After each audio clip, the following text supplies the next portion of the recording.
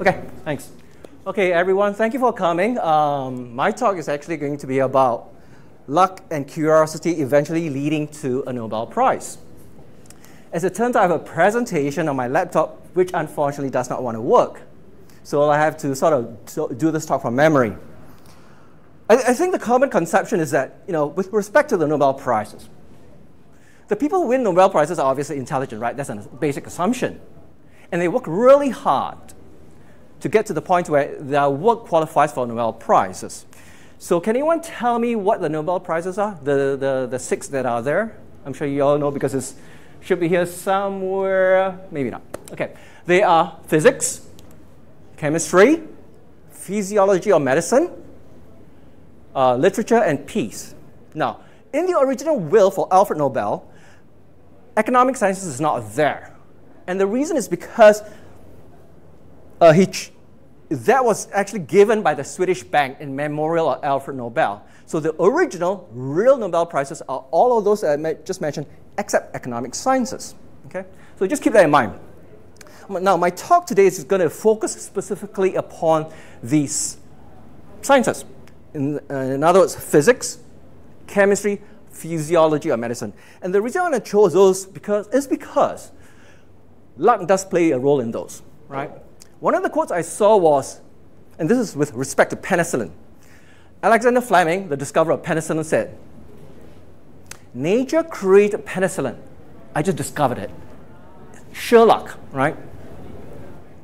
So in the history of the Nobel Prizes itself, excluding literature, which obviously you have to have a body of work that justifies that. That's human creation, nothing to do with nature in itself, rather. Peace, same thing. You look at the Nobel Peace Prize winners, some of them you question to some extent why did they even get the Nobel Prize. The classic example that comes to mind is, anyone? Huh? Oh, true. Did he do anything to justify it? Anyone? No. He was nominated shortly after he was elected. He was nominated and won strictly on the basis of what? Potential. No actual achievements. Keep that in mind. So you have literature that I set aside. You have peace that's set aside. Economics is actually, as I said, not part of the original Alfred Nobel will. So let's go back to physics, chemistry, and physiology/medicine. Let me just use the word medicine because it's easier at this point. So one of the most well-known examples of sheer luck, sheer serendipity with respect to winning a Nobel Prize is actually Alexander Fleming. Right? What did he do? He went on a holiday. He's a messy guy, brilliant researcher, left his lab in a mess, came back, boom, Petri dish. Oh, wow, this area, no bacteria. What the hell is going on? Now, that's luck, right? The next step is curiosity. Why did it not have the bacteria? So there are two parts to this, right? Luck and curiosity. He had the luck, sheer luck. The man is a messy guy. If he was in Singapore, do you think he'll still have a job? Reality strikes here, right? But the man was sheer luck, messy lab, what the hell? I go on holiday, came back a few weeks later, boom, there it is. But with respect to penicillin, that in itself actually did not lead to anything of value. Why? Because it was not a substance that you could actually use as a medication. I mean, he discovered penicillin, but as he said, nature created it, all I did was discover it. But what was the next step? The next step he did not take. It was taken by other people, in fact, who actually purified it, made it manufacturable essentially, right? So you had 3 people who won the Nobel Prize for penicillin, physiology or medicine, right? In this case, Florey and Chain were the 2 British guys who said, hey, this looks like an interesting thing. It was about to get to World War II. What do you need? Medication to take care of people in that sort of situation. So Fleming discovered. Florey and Chain were the ones who say, we can distill this, we can purify it, we can make it part of a manufacturing process essentially to make it widely available. Because in the beginning, Fleming had something that was just a bunch of blob, basically. It wasn't dispensable as a medication, antibiotics essentially. So the 3 people who won the Nobel Prize were Fleming for discovering, Florey and Chain for making it available as a production process. And they actually had to do the production process in the United States, in Iowa, in fact, just because, hey, UK, Britain, World War II, that sort of thing, everything was directed towards a war effort. So they had to do it in Iowa, where they actually were used to doing this sort of things, farming community. So that actually went very well. So the three of them won it. But unfortunately, there was a fourth person who was very key to the effort that Flory and Chain were involved with. And of course, well, with respect to the Nobel Prizes, you only had 3 winners. So this third person, whose name was Hadley, if I can remember correctly, did not get a Nobel Prize.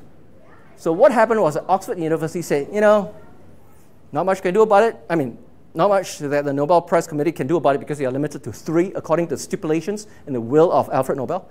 So what Oxford did is they gave him an honorary doctorate of medicine. He was the first person, a non-doctor, a non-medical person in the history of Oxford University to get an honorary doctorate of medicine. And this gentleman said, I just happen to be in the right place at the right time to do this. I'm a third-rate scientist. Hey, when opportunity strikes, take it. Seize the day, right? Carpe diem, essentially.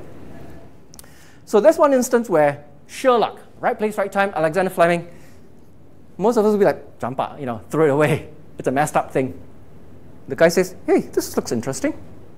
Actually, my slides, which you cannot see because my laptop won't boot up, they actually have a picture of the Petri dish, right, with that little, section that's free of growth, thanks to that penicillin organism there.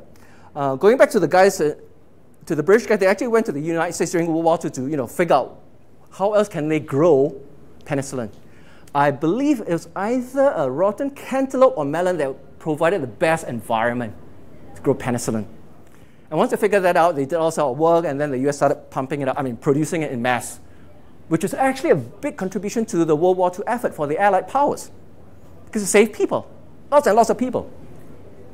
So that's what I know of. The other is actually quite interesting. This is actually quite recent in terms of the past 40 years or so. So I've talked about medicine, right? Physiology of medicine for penicillin. Something more recent was about 1970s. Traditionally, plastics do not conduct electricity, right? It's an insulator, in other words. Okay?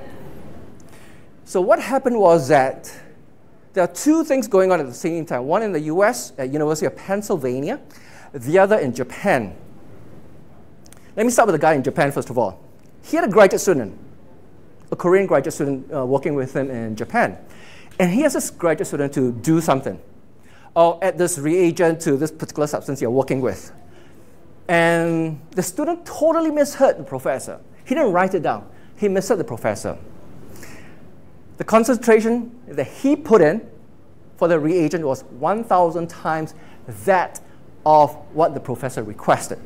Sure luck, sure total misunderstanding. If the graduate student had written it down, we might not know about what's going on right now in terms of polymers that can conduct electricity, or conductive polymers, in other words, right?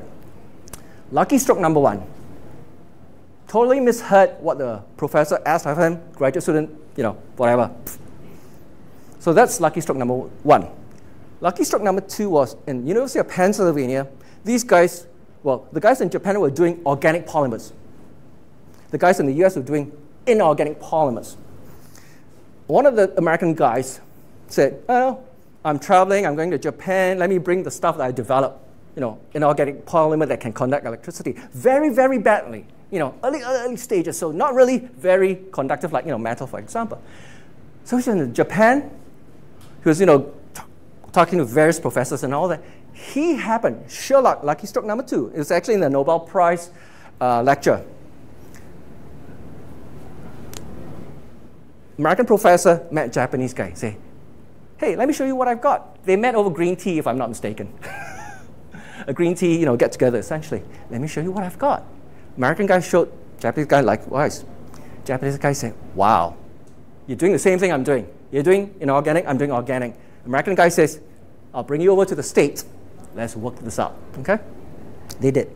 They found out that plastics can conduct electricity through doping, not like drugs, but an ability to add substances, make it more chemically equivalent to, to metal, in other words. Okay. So 2 lucky strokes here. 1, totally misunderstood what the professor asked of him. Postdoc student did 1,000 times. Number 2, right place, right time. Sheer luck, serendipity. Never question that. Ask Bill Gates, he'll tell you the same thing. So there are 3 people, Higa, Shirakawa, and McDermott. McDermott is actually from from New Zealand. Okay? So when he found out that he had won the Nobel Prize, what did he do as somebody from New Zealand would do? He performed the haka at the Nobel Prize ceremony. From what I read of his biography, he actually was brought up in a Maori boarding school. So he actually was very used to doing that sort of thing.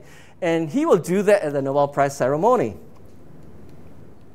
So it's one of those interesting things where sometimes luck does play a role. We always think that it has to be a situation where work hard, work really hard, do the right thing, and things will come out well.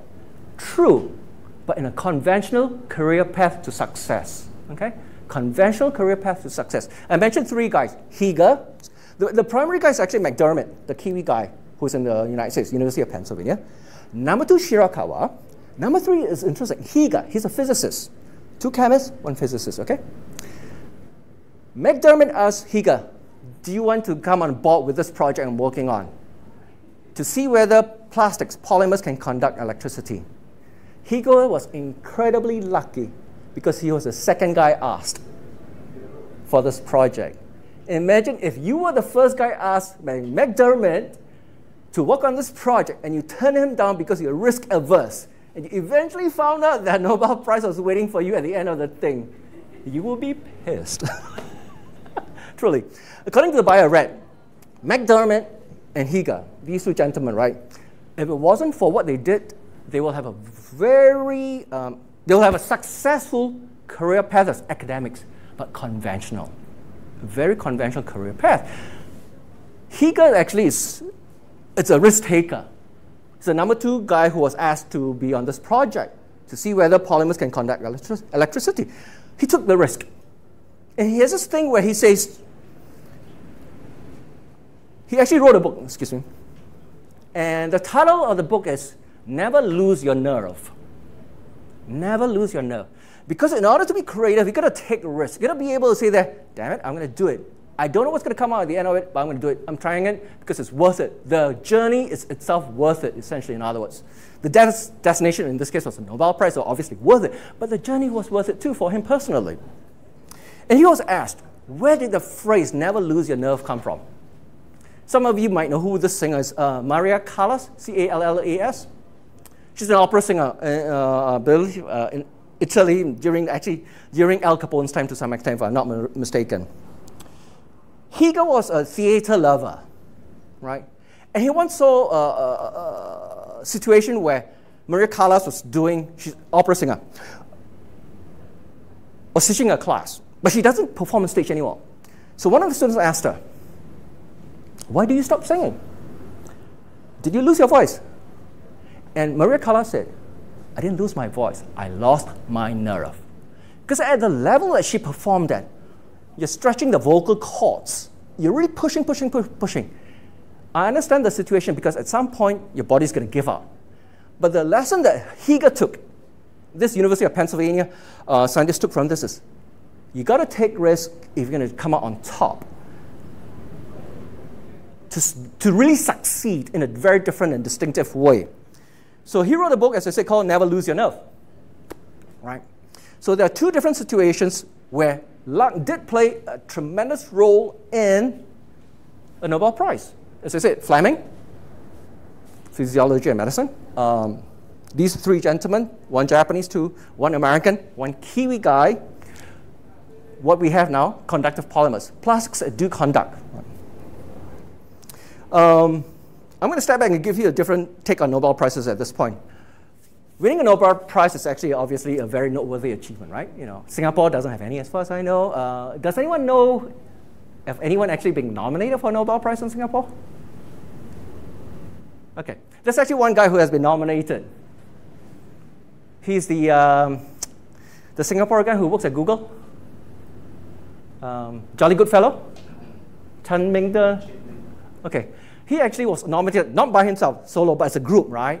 For a Nobel Peace Prize several years ago. It's part of a group. I don't remember what the group was, but he was part of a group. I think there was like maybe 5 or 6 Nobel Prize winners, Peace Laureates, excuse me, that nominated the group that he was part of for a Nobel Peace Prize.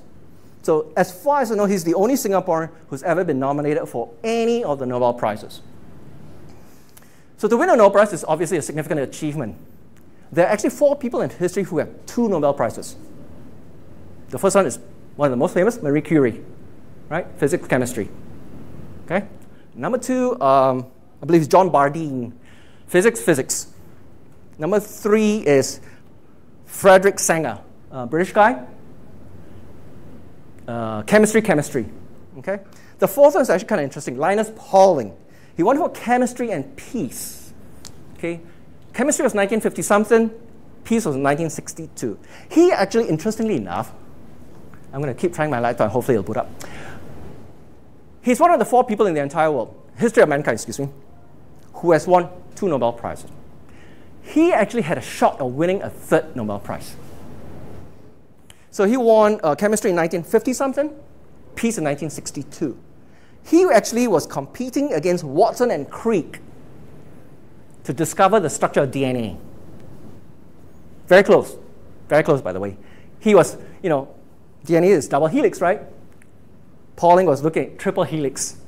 Simplify, you know, from 3 to 2. He could have possibly gotten there, by the way. And the reason Watson and Crick actually got there first before him is because they had access to Rosalind Franklin's X-ray image of DNA. That was the key, because she actually had the best images of DNA at that time. They had access to it, unfortunately, without her permission, by the way. Saw the image, says, boom, there it is. This is the structure of DNA, a double helix. So let me restate this. Pauling, chemistry, 1950 something, I don't remember the date. Peace, 1962. When did Watson and Crick won their Nobel Prize for Physiology of Medicine? 1962. If he had figured out the structure of DNA before Watson and Crick, purely hypothetical, he could have won 2 Nobel Prizes in 1 year, right? Peace, physiology of medicine. Incredible, isn't it? Actually, he's also singular because he's the only person who won it unshared. Nobel Peace Prize, chemistry, alone, solo. Peace, solo. So it's actually an incredible story behind Linus Pauling. He's a Caltech guy, by the way, California Institute of Technology guy. And it's kind of worshipped like a god there, along with people like Richard Feynman and all that. But let me go back to Watson and Crick, 1962. Nobel Prize winners for structure of DNA. Does anyone know who the 3rd person was? There's a 3rd person, by the way, who won the Nobel Peace Prize, Nobel Prize for Physiology and Medicine for DNA, actually. No one knows about it. Maurice Wilkins. And the reason he got it is because Francis Crick told one of the nominators, put him down. Because at this point, 50 years after the nominations are released, you can find out who nominated who for whom, right? People went and says, only one person nominated Maurice Wilkins for the Nobel Prize. And that's only because Francis Crick told him to. Otherwise, Maurice Wilkins actually, when I looked at the history of it, he actually didn't do a whole lot.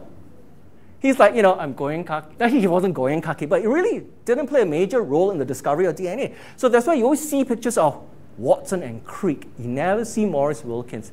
But in the Nobel Prize, he's listed there. So he was in the right place at the right time. And to some extent, he got it, I think, because he was the one who passed the picture of the DNA structure taken by Rosalind Franklin to Watson and Crick. Now, he actually had authority to do that in a legal sense because he was the chairman of the department that Rosalind Franklin was part of. He had legal authority. Now, whether he had moral authority is another matter, right? He should actually, Maurice Wilkins should have asked Rosalind Franklin's permission to show her work to Watson and Crick. Truly.